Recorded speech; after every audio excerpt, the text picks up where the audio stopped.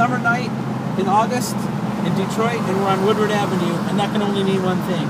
The toys of summer are definitely out. This is ground zero in the classic car world in the United States right at the moment.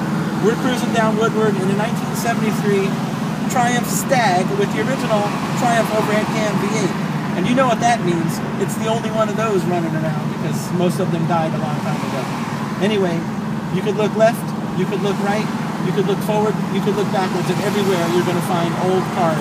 Great old cars that you'll never see anywhere else. Like this green Dodge convertible, that's pretty cool. There's a Mustang Cobra, there's a 59 Corvette, 66 Mustang, a hopped up pickup truck, several hot rods. This place is just on fire with cool stuff. Nice to know that I'm the only one around with a Stag though. You won't see two of those out here.